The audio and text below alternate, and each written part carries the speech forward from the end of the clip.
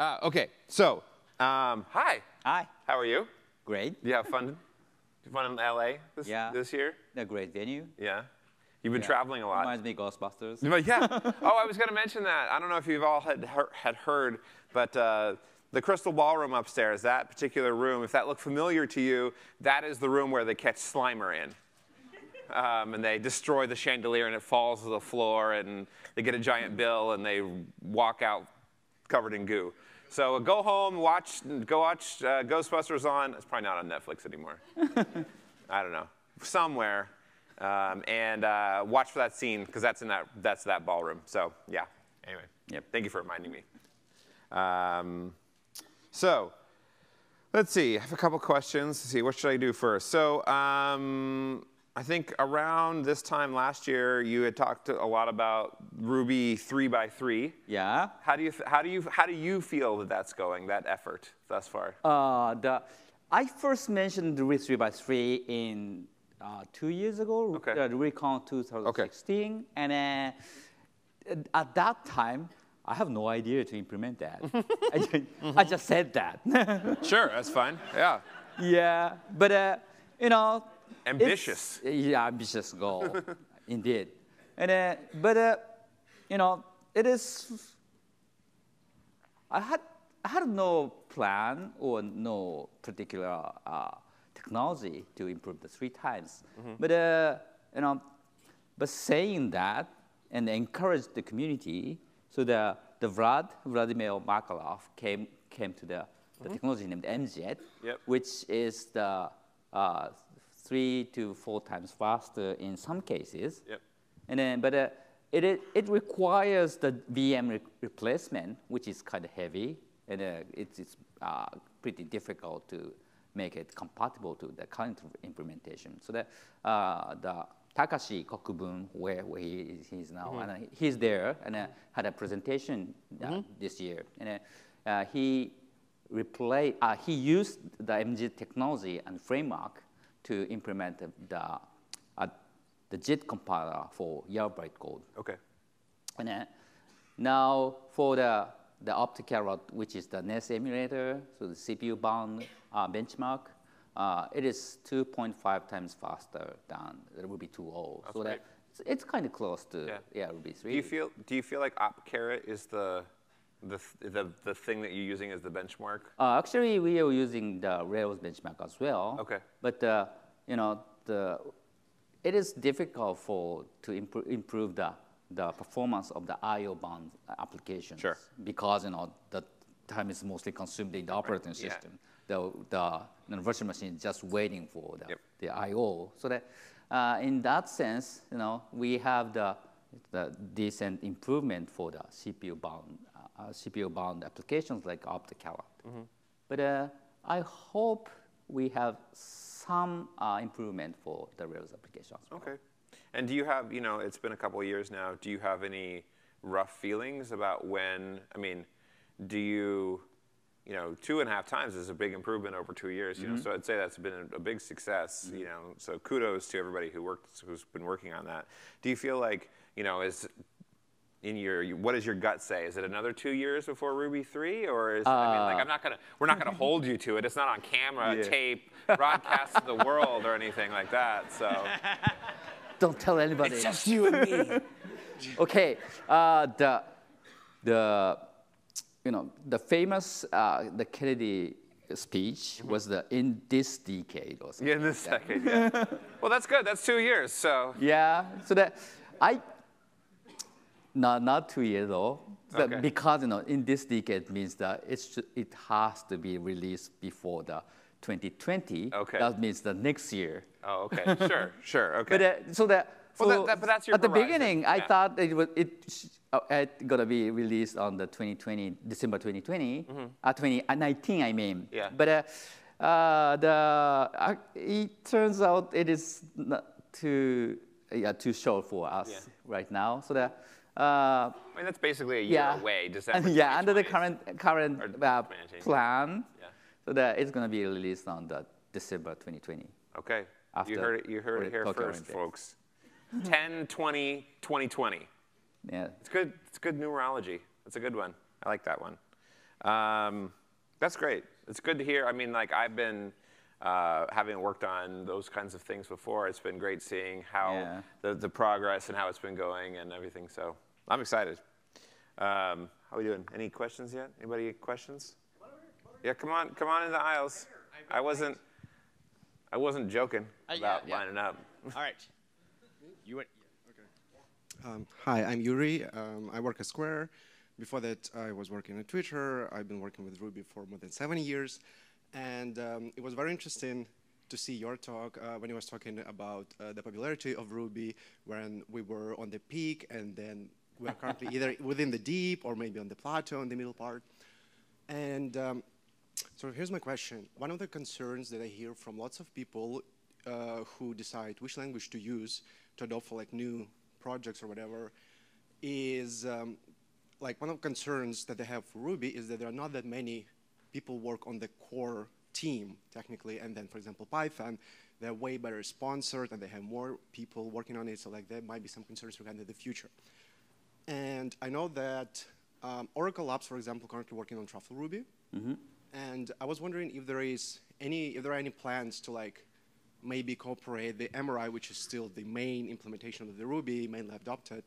Is there any plans to like do any interaction and cooperation between the teams for maybe Truffle Ruby from Oracle Labs or maybe some other companies who have like full-time staff teams and the MRI core team in order to like, for better God, for common God? You know, I care a little about the popularity, so that maybe in the future, JRuby or Truffle Ruby will be the mainstream, so that most people use those, might use those implementation in the future. But actually, I don't care, you know, as long as they are compatible.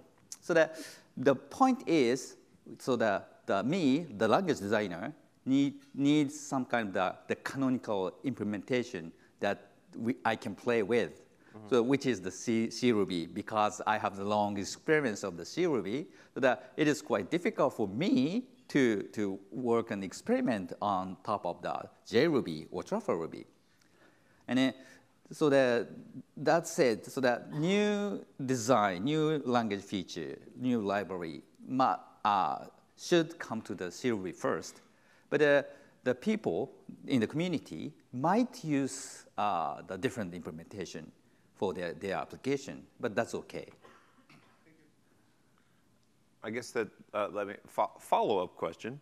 You know, if a company came to you and said, we want to hire 4 people and we'd like them to work on C Ruby and be on the C Ruby team, you wouldn't say no. Right? I wouldn't say. You wouldn't. Yeah, you wouldn't say no. But I think that maybe the question is there, you know, has that happened? And like, how do I phrase this question? Yeah, it did. I mean, it did. Yeah, okay. I mean, Heroku, you know, basically did for that. example, a few years ago, so that only me was hired. I worked full time, paid full time. But the Heroku came in and hired 3 of us, and then we are working for Ruby for full time. Then the Cookpad came in, and they hired 2 guys. Oh, okay. Including Koichi from Heroku, actually. Yeah. And we have several other companies who Manifold, and SPI, which is all of these are Japanese company. Yep. And who hires Noah Gibbs? I remember. I'm sorry. Codefolio. Yeah. Codefolio hires Noah Gibbs in charge of the performance benchmark. And then that kind of things happens all the time. So and then the other companies allow their employee to work on Ruby in their business hours. So that, not full time though, but they're allowing to work with the improving the language. It is quite valuable for us. Okay. Yeah. We are open. Yeah. Yeah. And you don't have to be Japanese to work on. Hi. My question is, I'm curious about what in maybe the next 1, 2, 3 versions of Ruby. What are you most excited about for feature-wise? We know we got some improvements to garbage collecting, got the JIT, and we got concurrency coming up. But outside of those, what are you most excited about in the next year or two? In Ruby 2x? 2 or 3. Maybe easier question. What things do you have in branches on your laptop that you haven't committed yet? Weird things are like, I can't wait to show people this. Yes, that question. Yeah. I have 2.5, and then 2.6 compiled, but not installed. Yeah. But what about weird features? Have you ever Weird features? Weird interesting methods or interesting like? Well, I have a bunch of the experimental the patches on my laptop. Mm-hmm. For example, having what? Yeah, a few years ago I modified to Ruby to modify the scoping rule, which is in Ruby the local variables. The scope of the local variables is limited to the most internal block or method or class. But I wanted to hoist them if you referenced after the block. Mm-hmm. But I implemented that, and I concluded it caused confusion. Oh, okay. So I just gave up. Yeah. So, I had those kind of silly ideas a lot, and I experimented. I gave up most of them. I have one question before you go back to the audience, since I'm sitting here. Have you thought there other languages? One thing that we've seen in the last few years is other languages adopt formatters, like style formatters.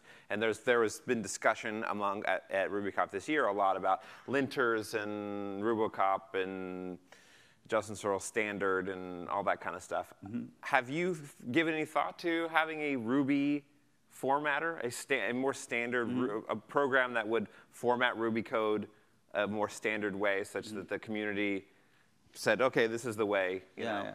Yeah. My big plan, until Ruby 3, we were focusing on working on improving the language. Mm-hmm. But after that, I have some kind of idea to work more on tools like the formatters and the linter, or maybe RubyConf-like things, linters, or maybe the code analysis tool, or maybe the language server protocol things. Yep.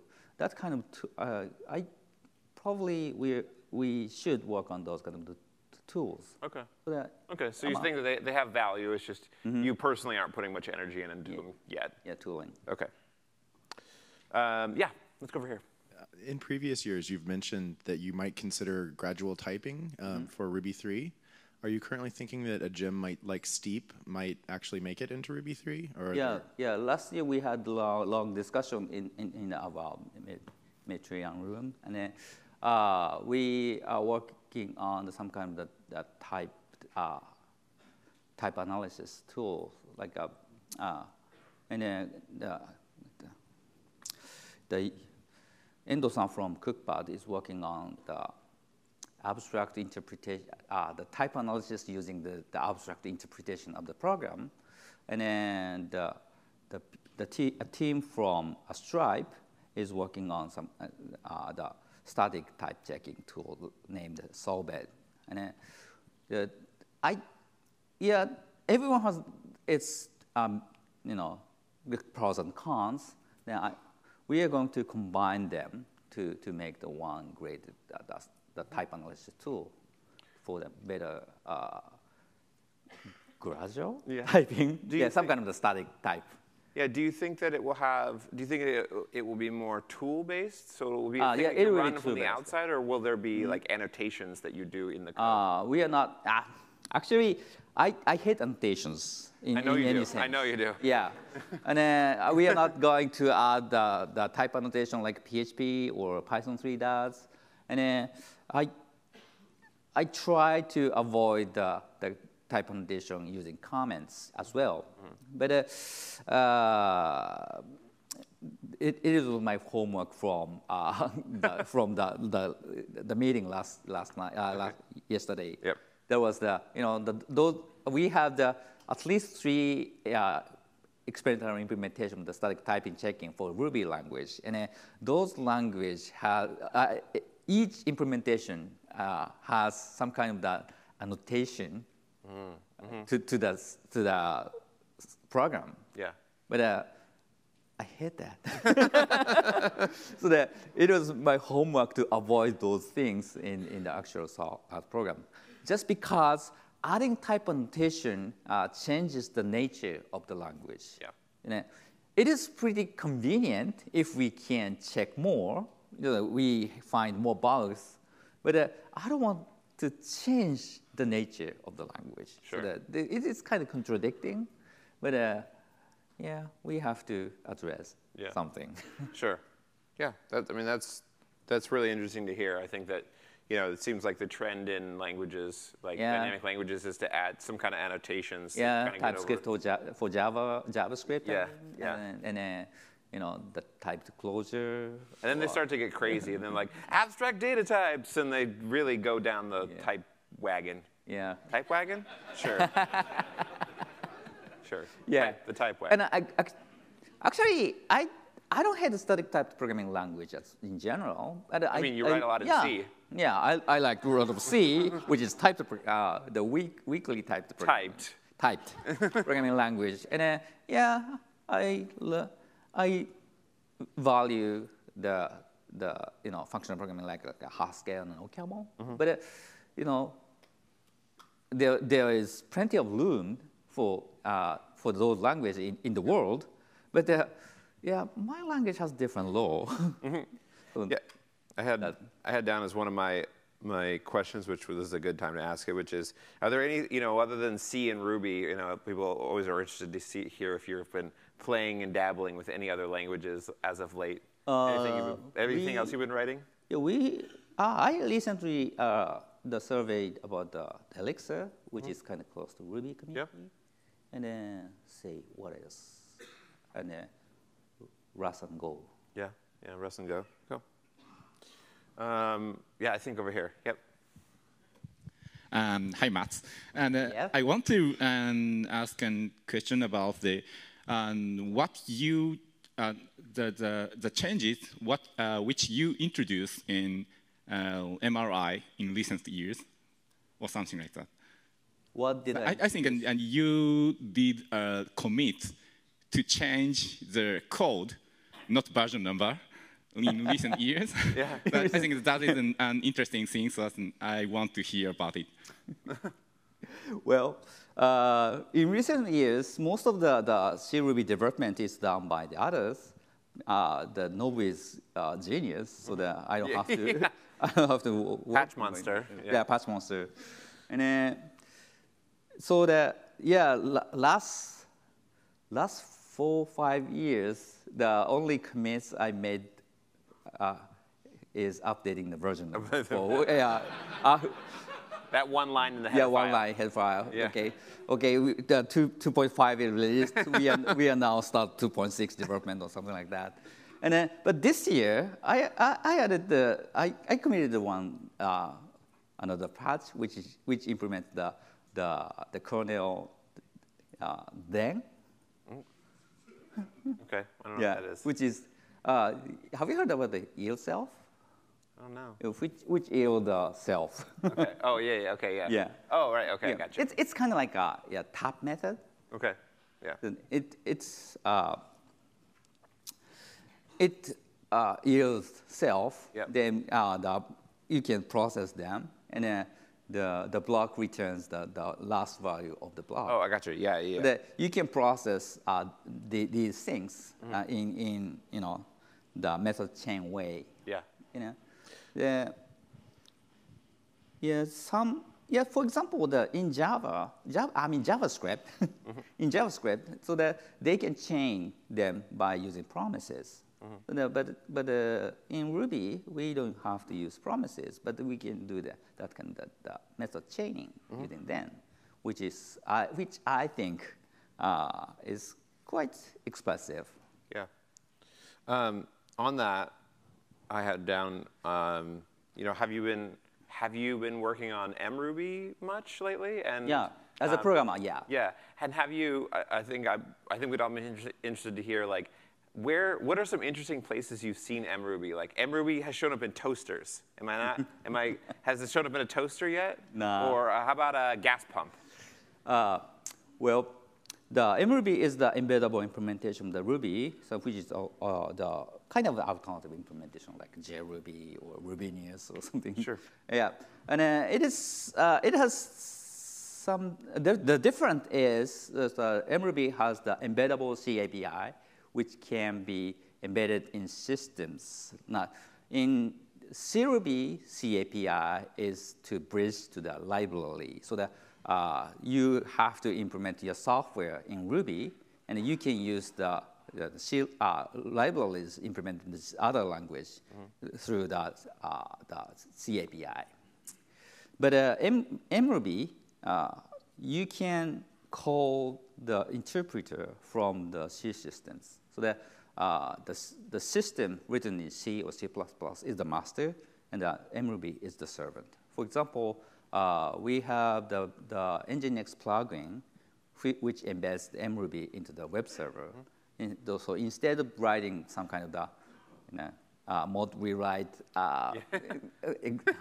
regular expression patterns. You're showing your Perl roots now with the mod rewrite. Instead, you can use the rewriting rule in Ruby. Yeah. So that's much easier to read, easier to maintain.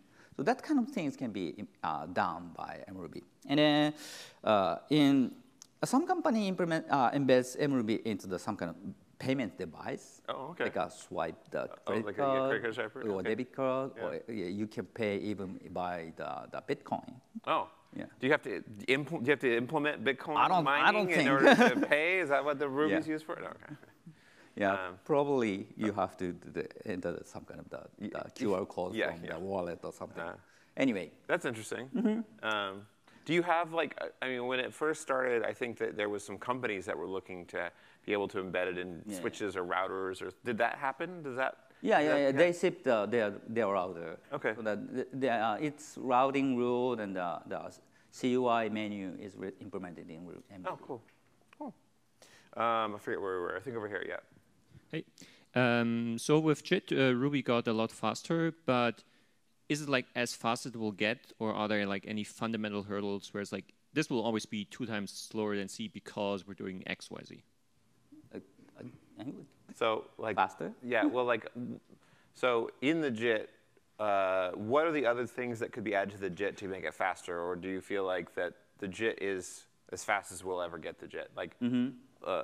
I'll show my roots here for a moment. Is the JIT doing any type feedback yet in order to try and optimize the code to be able to do stuff sort of like hotspot, that kind of thing? It's got it. Okay. Yeah, so we've got that ahead of us. Yeah, probably. And then, our JIT is pretty heavyweight because of we spawns the GCC C compiler as the process. It's kind of heavyweight, and the GCC or clone, the optimizer of the GCC and clone is pretty much heavyweight.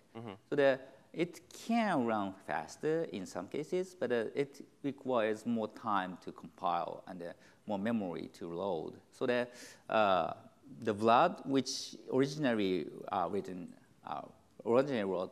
MJIT, so now working on something named Meal, which is the more lightweight compiler. So maybe future Ruby have the 2 different JIT engines. Okay. One for lightweight, one for heavyweight. Oh, okay. Oh, that makes sense. Okay. Yeah, let's go back over here.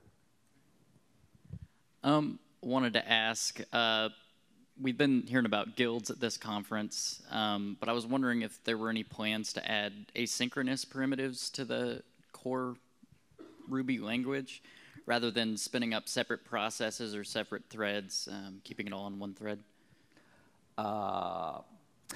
I'll ask a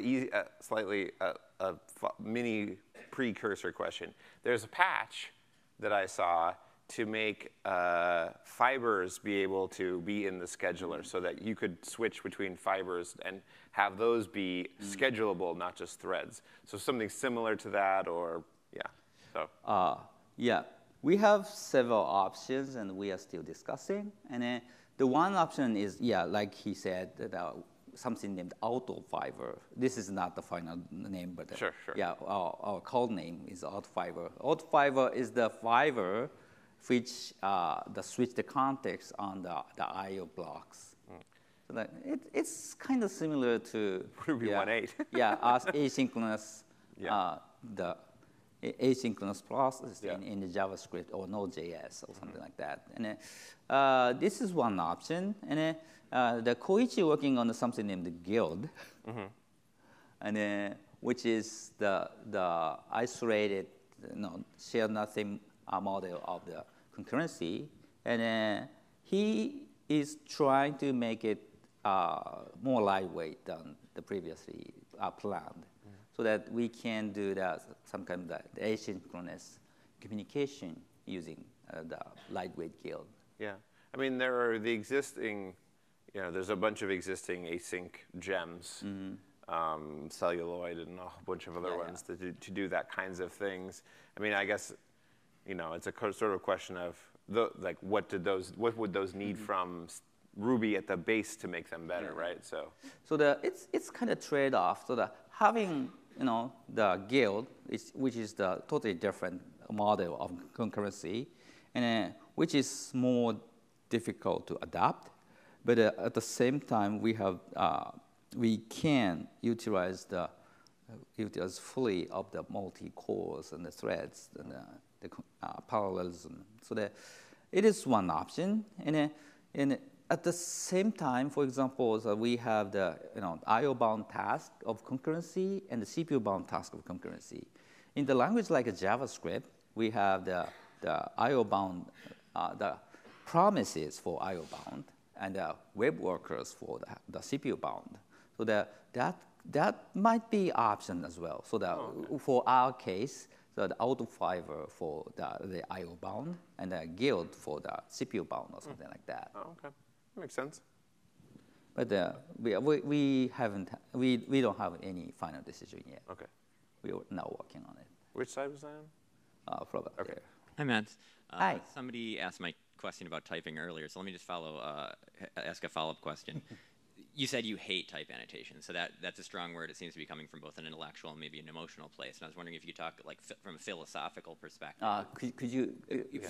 From a philosophical perspective, why do you hate type annotations? And maybe talk about your thoughts about typing in Ruby. Does it not belong at all? Is there a future where we'll have type options? Yeah, I hate type annotation for some reasons. The first of all, it's not dry. The program that runs without type annotation, it should run. So that it's adding type annotation is kind of redundant. Sure. Yeah. So that according to the dry principle, we have to remove them, right? Sure. So this is one thing. And then the other thing is the adding type annotation, so that especially the type annotation which we see in language like TypeScript or Python 3, so that we tend to think about the nominal, so that we are going to give up some kind of the duck typing principle from the language, and then that is kind of pity. So that we are doing pretty well with the duck typing in the past, so that I want to utilize the duck typing for the future as well. And then by adding type annotations, so that the type is pretty much useful, but if I allow the type annotation to the language, so that I believe everyone would add type annotations, even though we can run programs without them. So that is, kind of at least change the nature or characteristic of the language, which I don't want to see that situation. The place that I always, having looked at a few of the type annotation implementations that are languages, the place that I always struggle with them when I see them in a language that was dynamically typed and is getting them is when you get to containers. It's like you have an array, and in Ruby you can have an array, you can have a bunch of different things in it. Do you want to be able to express all of a sudden that, like, I want an array of only integers, because that has that assumption at some level falls out in every single place in every single line in the Ruby code then, right? So that's, I never see the annotations ever deal with, like, how do I annotate what's inside a container other than just adding a bunch of guards in places. So. Implementation-wise, we are going to introduce some kind of the type definition file, external file, which we see for the TypeScript, like differentiate types. Oh, okay. So that you can write that kind of the type definition, kind of similar to the ones in OCaml, so that we can add the parameterized type or generic type, or even that kind of what I don't derived type, or container, some kind of things. Yeah. Okay. If you want to write down. Sure. Yeah, it makes sense. Okay, that's cool. Yeah. At the same time, so that kind of the abstract interpretation tools, we call it type profiler, so that can generate the boilerplate of the type definition file. Gotcha. Okay. Let's go over here. Keeping on the subject of types and type annotation, sorry. Okay. What are your design goals for the type system? Because coming from using TypeScript in languages like JavaScript, they're often optimized for something. In that case, it's really easy to write really simple types, but as soon as you start doing metaprogramming, the types become impossible to read. And I wouldn't want to have to try and hand write out the types for some crazy metaprogramming in Ruby. So how are you guys thinking through, like, what are your goals for the type system when it comes to more complicated types? Okay. My goal is we write Ruby program as they are now, and then we find more bugs, static time, compile time. So that it doesn't have to be sound. It doesn't have to be complete, so that we find more bugs. It's okay for us. So that usually we don't step into that kind of the very complex container type generics or parameterized type things. So that but by writing type definition file manually, you can get in to that field, but it's for type hackers. I'd like to experiment some with adding some features to Ruby. How would you suggest I get started with that? How did I suggest? How should someone, if they want to add a new feature to Ruby, how should they get started? The best way for me is to submit your proposal to the bug tracker, which is Redmine. Are you even at that stage, or you want to be pre that stage? No. What's beyond that? After the bug tracker? Or? Yeah. What's beyond that? What should I do to go further in like? Do you need to advocate? Do people advocate for their features outside of the bug tracker, like talk on an IRC or? I don't think so. Just be concrete. The most of the proposals are very vague, so that they don't describe their intention, the motives, or anything. So that just what if we have these things? It wouldn't be cool or something like that. You want some analysis. Yeah. So that we want more concrete analysis or requirement or use case. Okay.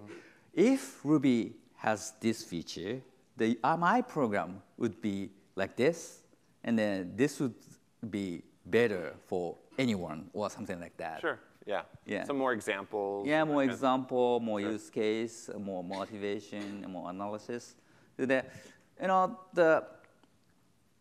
Most ideas are okay to have, but we cannot add any teeny bit idea, all of the teeny bit ideas to the language, but most of them can be implemented in the, say, active support or maybe in the gem, but not in the standard. So the proposals means adding to the standard, which is to the language, which gradually becoming bigger and bigger, so that we have to be very conservative about adding things. Sure. Let's go over here. Yeah. Hi. My question is very casual. You are manual programming language, aren't you? And so, what the language are you interested in recently, and especially what feature are you interested in? Well, I'll ask you one similar. From the Elixir and its pipeline operator is pretty. Yeah, you like the pipe operator? I was going to ask you about the pipe operator. Yeah. Pipe operator is pretty inspiring. Actually, I designed my toy programming language in Extreme, which is inspired by the pipeline operator. Yeah. Do you want to explain the pipe operator for? In Elixir, they have the pipeline operator, which is the bar, the greater than or something. Yeah, like it looks like an arrow. Yeah, it looks like an arrow. Which is the Elixir is not object-oriented programming language. It's a functional programming language. So that we have the expression pipeline and the expression, which is a function call. That is the kind of macro that put the left-hand side expression as the first argument of the next function call. Right. So that it's kind of like the method chain in Ruby. Yeah, you would do like dot map dot collect, that kind of got group dot sort dot that kind of things. Yeah. Ruby does not mean that kind of the pipeline operator because we have that method chain. Yeah. But the appearance and the process model of the pipeline operator, it seems like we define kind of the stream of the functions, then the pipeline of the functions of the data stream or something like that. Yeah. That appearance is pretty much inspiring. Okay. So one of the big problems with Python going from 2 to 3 is all the backwards compatibility they broke. Are you planning on breaking backwards compatibility, or to what extent are you planning to do that in Ruby 3? Yeah. So that in the past, the language designers, broke the compatibility. So like we did in 1.9, and then like they did in Python 3. But at the same time, that could cause the community division. Like for 1.9, we have the community division. Some people kept using Ruby 1.8 for years, maybe 5 years, I think. Yeah. 5 to 7 years. And a while. Yeah. And the Python 3 was released in 15 years ago or something. Yeah. And they still use Python 2. And the end of life of the Python 2 is year 2020, which is 2 years ahead. And some people still using Python 2 and declares, okay, go ahead, we will maintain Python 2 after its end of life, something like that. Whoa. Yeah. So that kind of community division is pretty much a tragedy for the language. Because the community is pretty crucial for the open source software, open source language, and some part of the community is kept away from the newer technology or the virtual machine improvement or something, or maybe the the making language better, so that they kept isolated from those kind of the discussion. So that is kind of pity. So that I don't want that kind of situation. So the compatibility is pretty much important. So that I'm not going to make that kind of the big incompatibility to the Ruby in the Ruby 3. At the same time, there's some interesting change which could lead to the incompatibility, the breakage. For example, so the frozen string literals. So I have no final decision after years of consideration, but it is useful and it improved the performance a bit. But at the same time, you have to work on, you have to modify your applications. So I'm not sure how big is the damage to the community, or how big is the cost that the community users have to pay. Yeah. So that before making final decisions, we have to make some kind of a survey. Yeah. I think we got time for one more, and then ice cream. Hello, Matz. Hi. These are two questions that you could either answer either or both, but they're about the organization of the sort of Ruby core team. One is sort of revisiting a question from years past. Do you have any interest in extracting the rest of the standard library into its own sort of development and release cycle? And then also, do you have any interest or plans to moving to Git off of Subversion? We'll do the easy one first. Do you want to move any more thoughts on moving off of Subversion? Oh, okay. Okay. We are in the process of moving to Git, not GitHub though. But Git in general. Yeah, Git in general. And we are pretty close to move to the migration to the Git.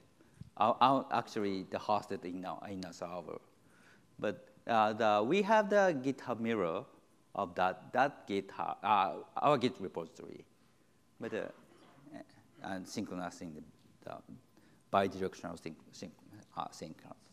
And I like asking you this question. I know the answer, but what was the first year you started using Git for development with like SVN to Git to? Mm-hmm. It's like 10 years ago, maybe. When did you start using Git for your own personal development? At least 6 years. I'm not sure. Okay. Seems like it's longer. Did you used to use Quilt? Do you still use Quilt? Do you still use Quilt? No. Okay. I use Git directly. Okay. What was your first question? I forget. Oh, yeah. Any more thoughts on breaking the standard library, like the rest of the standard library, like NetHTTP into its own gem, that kind of thing? So that it can have a different release cycle. Yeah. I'm not sure which, but we are moving toward the gamification of the standard library, so that maybe we gamify some other standard libraries as well. So that in the age of 1.8, so we add many standard libraries like battery included things. But actually, I regret. Yeah, because of the the library author retired or gone away, so that they kept maintained for years. Yep. So having separated gem is much better. Yeah. So at the age of 1.8, we don't have Ruby gems yet. Yeah, exactly. Yeah, absolutely. Yes. One more questions. Question, please. We're sort of over time. Okay, quick question. Okay, go ahead. It's a long one, but it's really important. Okay, go ahead. Thank you so much.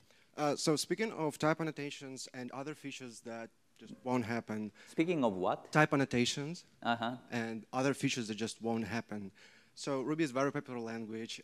We have more than 1 million of people who adopted it, and there's an entire industry behind it. Lots of companies who bought into Ruby and love to use it. And you are the leader, and also Ruby still remains one of the top 10 languages in GitHub by either number of contributions or number of repositories. And so my question is, as an individual, and by definition, like humans all, we have a limited scope of interest, right? Aren't you afraid of you have a very strong veto power for the features, and aren't you afraid of personal biases? And the second question is, does Ruby core team do? What does Ruby core team do in order to make sure that the interest of the industry and the community, the very big Ruby community of people who trust you, are being taken into account and represented somehow? Okay, regarding bias, so that I'm biased. The Ruby is every corner of the design is decided by me, so that means the Ruby reflects my bias. So that it's different from Python, it's different from JavaScript. It's mostly because of my bias in some way. So so I admit that, and I don't afraid that. So the Ruby reflects my preference, and then I try to keep that kind of the following preference or bias forever, if it's possible. And I guess that the community. So that means that I am not the expert for everything. So maybe the people in the community can influence me for their to the future path of Ruby language. But still, I need to make decision before changing the language. Sure. And you still feel like, well, I mean, obviously, but things still come to you. You're still the arbiter. You're the top of that pyramid. So like any company, like any company or any community member could ask me to change the language, and if I agree with that, so that Ruby will be changed. Okay. All right. Well, that's all we've got. We've got some more treats upstairs. I know you haven't had one in like half an hour. So thanks, everybody.